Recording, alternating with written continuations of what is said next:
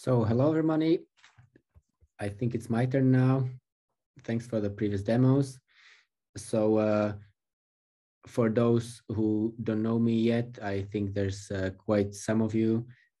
I'm Matej, I'm from ConsensusLab, and I'm working on a consensus algorithm that is fast and scalable for being deployed in the subnets that Alfonso was just showing.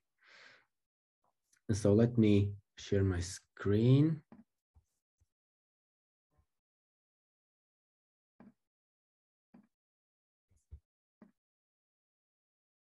I hope you see everything. Very good.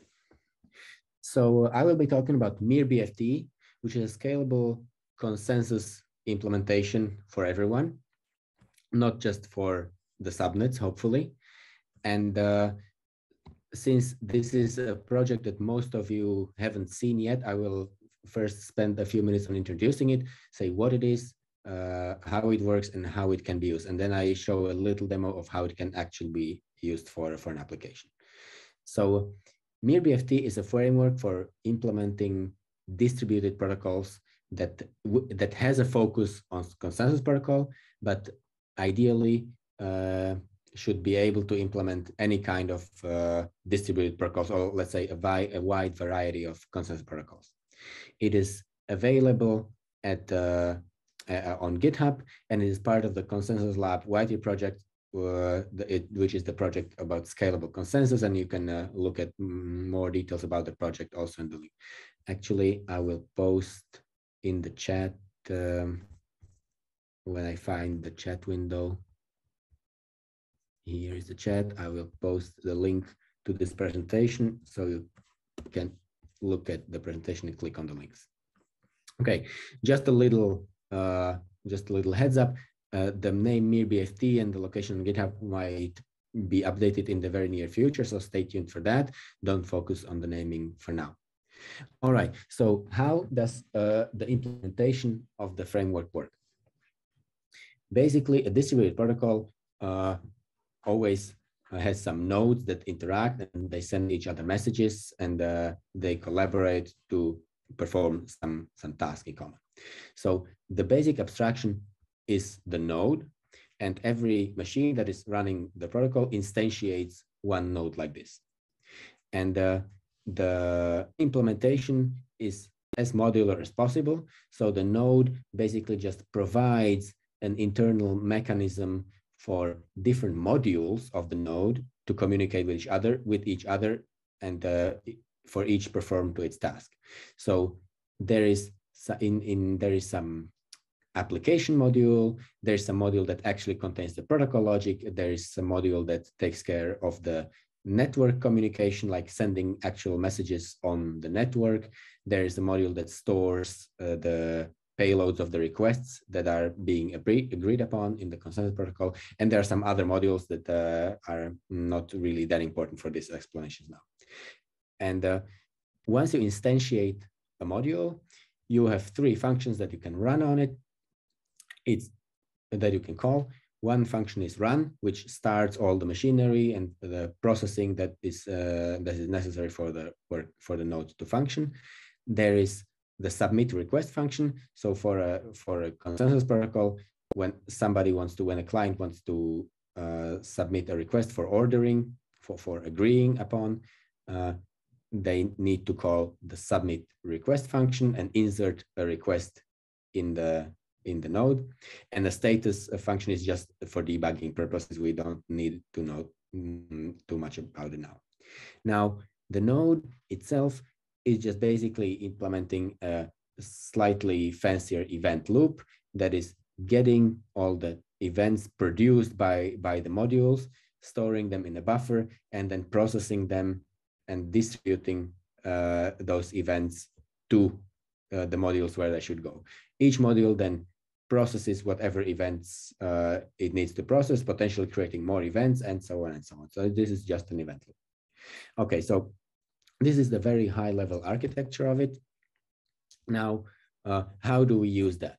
So this is an excerpt from the code, how MirBFT can be actually used to implement a distributed application and to offload as much as possible from the programmer, such that the programmer can just implement the application or the protocol they need without worrying about too much more.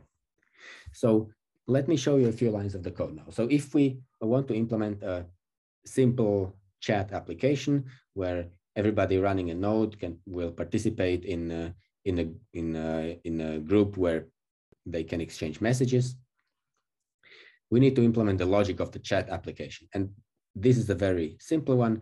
We have a chat application here, and the only state the chat application has is an array of messages that is totally ordered from each participant.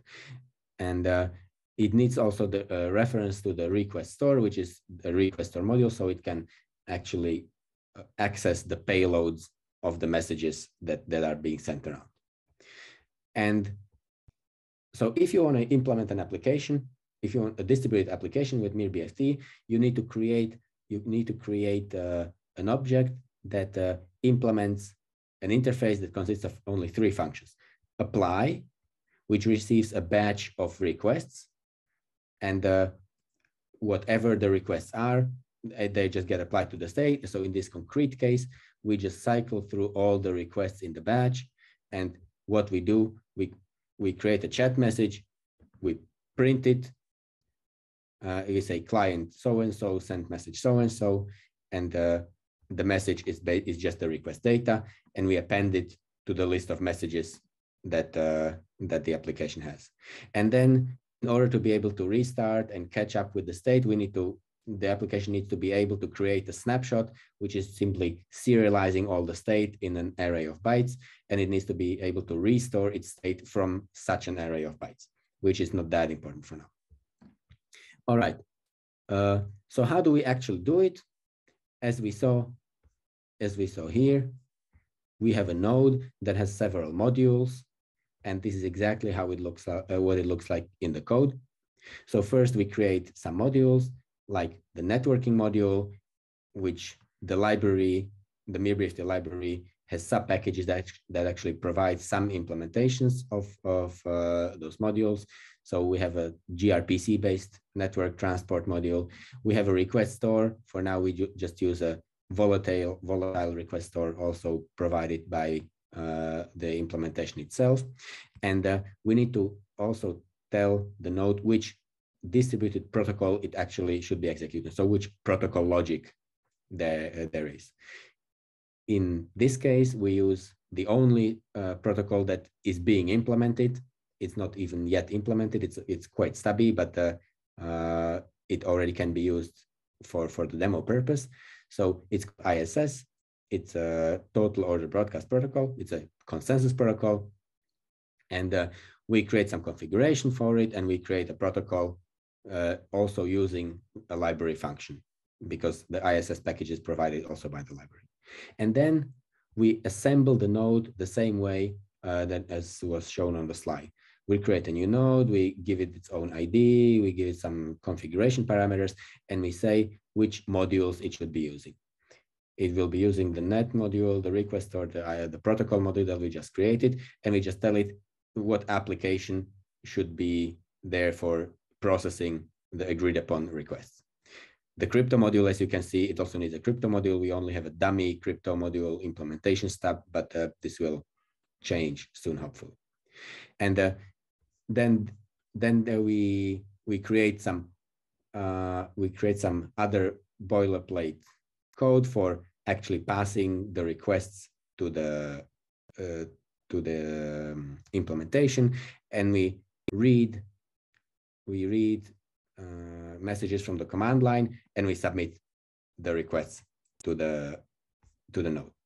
So how does it work? I already prepared for a deployment of 4 nodes, and basically we just run the chat demo application here, which is the main file I was just showing. It executes the main file that I was just showing. One is with ID 0, one is with ID 1, ID 2, ID 3. So let me start all of them.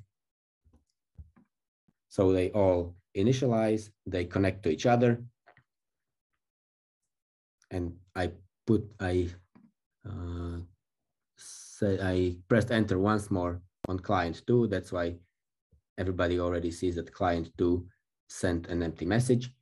But so basically, when I type in some message, some flow message, I press enter. What happens is that it creates a request for the total or the broadcast system. It submits it to the node. The node agrees on receiving that request, and all of these deliver the request to the chat application, which prints it on the screen now. And given the implementation of the protocol, all these will be in total order. So if I really quickly typed something in different windows, like I would have to be very fast, manually is not possible, then everybody would receive the messages in the same order because they're totally ordered. Now, this is a demo application, but the same principle applies to the consensus protocol implemented in the subnet, and that's the goal for the next months, to actually make this part of the subnet consensus protocol. So that's it for the first demo of this. Thank you very much, and I'll leave the floor for the next demo.